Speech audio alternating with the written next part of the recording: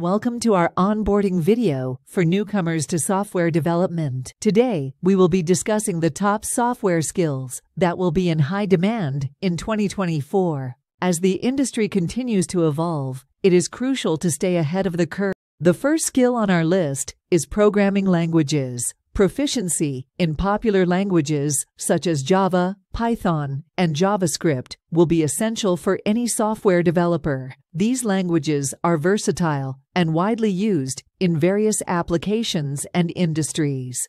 Next, we have cloud computing. With the increasing reliance on cloud-based solutions, knowledge of platforms like Amazon Web Services, AWS, Google Cloud Platform, and Microsoft Azure will be highly sought after. Understanding how to leverage cloud infrastructure will enable you to build scalable and efficient software systems.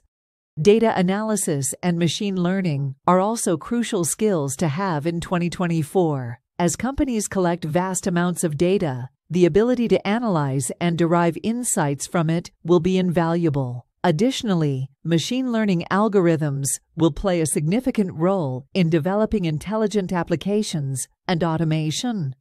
Another important skill is cybersecurity. With the rise in cyber threats, organizations are prioritizing the security of their systems and data. Understanding how to identify vulnerabilities, implement security measures, and mitigate risks will be essential in ensuring the integrity of software systems.